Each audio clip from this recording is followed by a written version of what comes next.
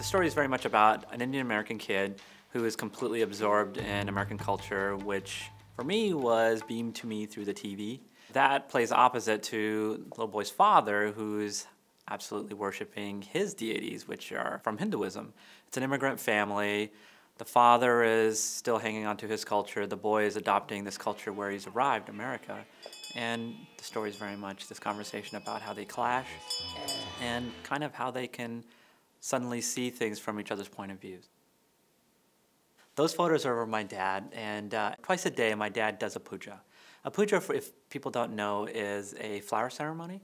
Every morning what he would do is he would get food, flowers, water, and light, and incense, and he would offer all these things to the gods. The most sacred thing in his mind was these deities that he felt like were always living with us in our family. I never saw them as that, but for him, they were alive.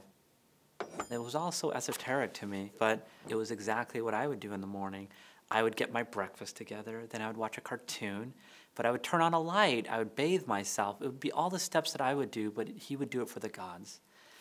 Once I started reading about my parents' gods and demons, it really reminded me a lot of the superheroes.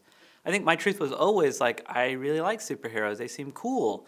And, you know, I didn't know it then, but a little version of me was like very much escaping and like kind of visualizing my power, or I could just admire these superheroes. And it just seemed like a really nice way to at least introduce this comparison between my father's world and my world.